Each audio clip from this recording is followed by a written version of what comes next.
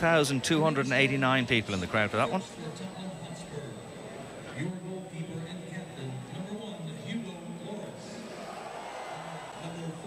I suppose, Pat, tonight as well, for the likes of the young lads I was talking there in the Tottenham team about, Josh Onoma, George Kudu, a chance for them to show the manager maybe what they can do ahead of the domestic season.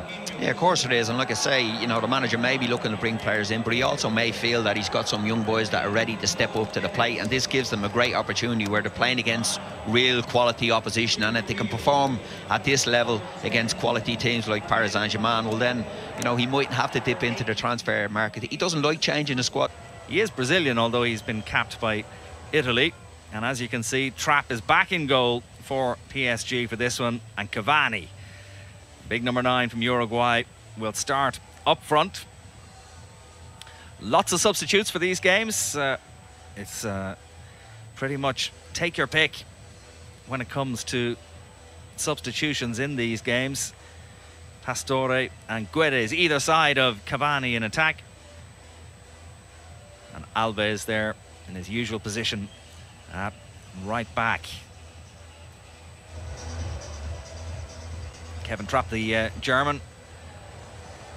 Just one international cap, but he's a talented goalkeeper as well. There's the Tottenham starting 11. And a few less familiar names, as we were saying. And I think it would take me till half-time to name all those substitutes, Pat. There's certainly a lot of them there. And like you say, he's picked a young enough team, but the central core of it is still fairly strong. Lloris, Vertonghen, Dembele, Dyer, Eriksen, and even Janssen to a point. Harry Kane obviously would start normally, but strong down the middle. He's gone for a little bit of youth in the wide areas and full-back areas, which will be interesting to see. Referee, Ted Uncle, gets us. Kurzawa. Good ball by Kurzawa to Rabiot, and a chance here for Paris Saint-Germain. Cavani in the centre, and it's 1-0. Flag stays down, goal counts, and Paris Saint-Germain lead after just 5.5 minutes. And it's that man, Edinson Cavani. Rabiot with the break, and a clinical finish from the Uruguayan. Yeah, it's a good finish. Rabiot, like you said, did really well because he held the play, held the ball for a time that he's going to play it into Cavani's path. Here you see a great little play at the back, nice and confident in their own 18-yard box, pop it around, get it out wide. I think it's the other centre-half, it's Carlton Vickers, dives in a little bit there, gets caught out, and here you see he just waits and waits. Great way to pass, and he's not going to miss from there, Cavani. No chance for Lloris. Cavani from 9 yards out, stroking it home for his first goal of the season. His strike rate last season was extraordinary in 36 league matches. At times to just drop off and let them have possession. Let's see if they can do it this one now. Right forward, a shot from distance. Oh, what a goal! And what an equaliser for Tottenham. Out of nothing. An absolute doozy. Oh, well, some strike from Eriksen. I just spoke about him saying he is a quality player for him. I loved watching him last year. I thought he was player of the year, to be honest, in the league. And he was different class. And here you see, I'm not sure whether this takes a little deflection on its way in. But again, good build-up play from Tottenham. Keep the ball, started sloppy. But here you see Eriksen just stepping in, looking forward. And it's a fantastic strike. And there's no stopping that. See it here. I don't think it did. I think it just looped up and over the keeper. Maybe caught the underside of the crossbar on its way in. You see here, fantastic strike from Eriksen. Yeah, just hits the underneath of the crossbar, and a brilliant goal. That was worth the admission money alone. What a strike from Christian Eriksen. Out to Lo Celso. His ball to Cavani is a peach. He's doing just enough, but still there for PSG, and it's over the bar from Pastore. Chance. Yeah, it was a chance. Lloris did really well. Read one for in through to Cavani.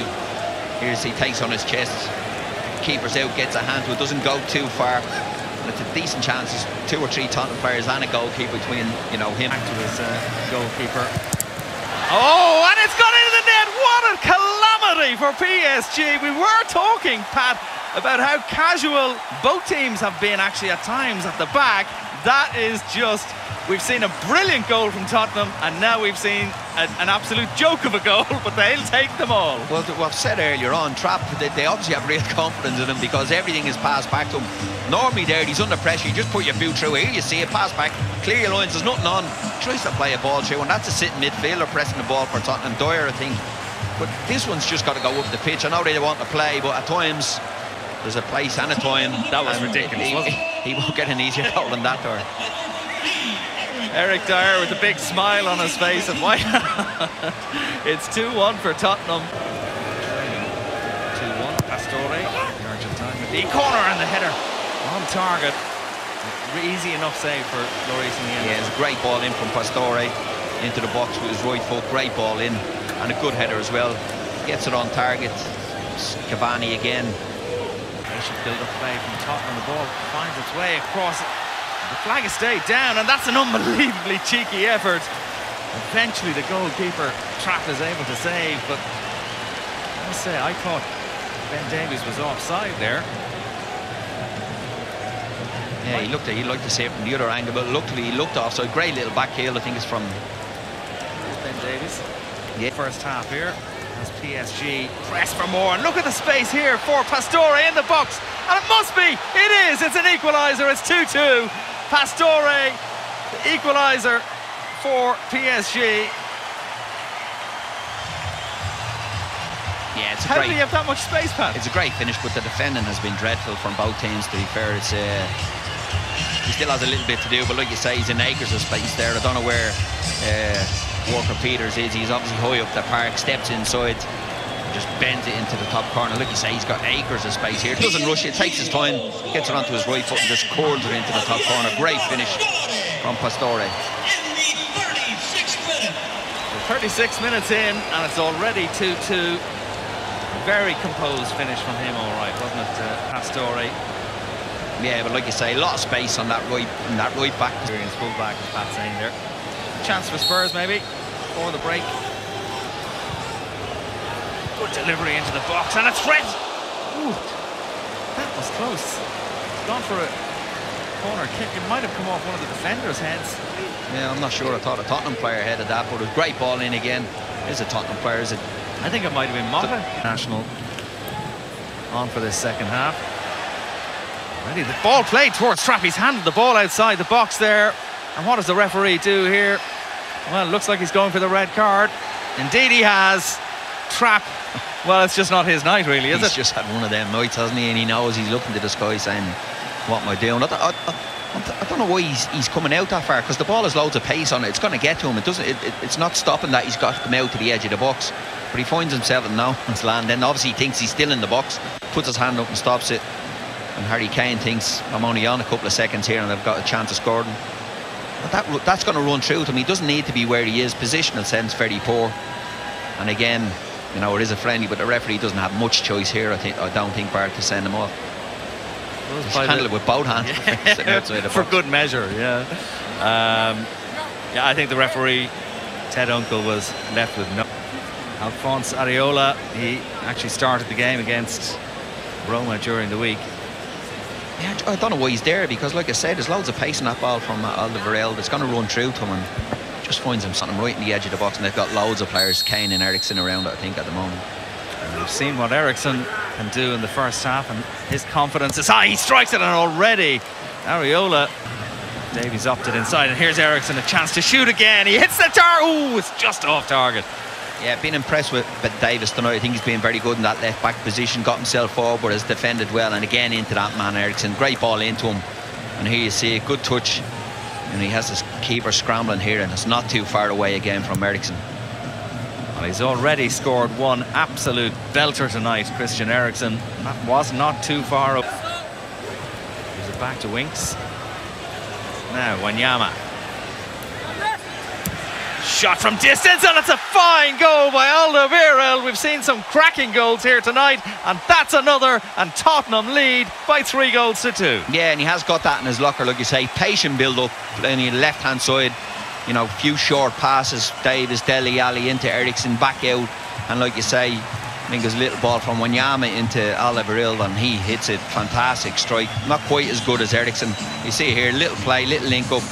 He winks into Wanyama, strolls up from the back and puts his right foot through it, and here you see it from behind the goal. Fantastic strike. Goalkeeper might be a little bit disappointed he didn't save that, but it is a fantastic strike from Alderweireld. centre-half, who doesn't score too many goals. He only got one in the league last season for Tottenham. But that evidence of what he's capable of. A man from Antwerp.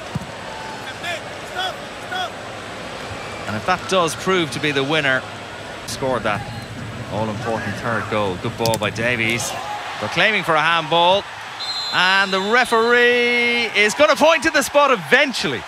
Yeah, I think the linesman is the one. I don't think the referee has seen it, but I think the linesman has been flagging there since the ball went across. And Kane will get a chance to open his account, obviously. I think they're complaining that his hands were down here. No, it's before this, I think.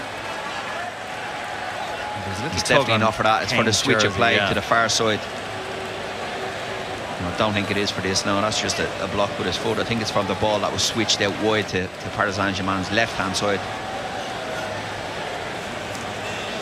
The defender, Marquinhos, shakes his head. I think they will claim that they were very close to the Tottenham player when he struck the ball in the box. Areola is going to face Harry Kane. Harry Kane scored 5 penalties for Tottenham last season in those 29 goals. So what's the betting here, Pat? Does he make it 4-2? Yeah, I think so. It's been like you say, he hasn't had a lot of the ball tonight since he's come on at half-time. But the keeper's made some good saves as well so far. So we had fancy Kane from there. 3 minutes to go in Orlando. Chance for Harry Kane to make it 4-2. Oh, Harry Kane fires it to the roof of the net. 4-2 for Tottenham. And that is surely game, set, and match.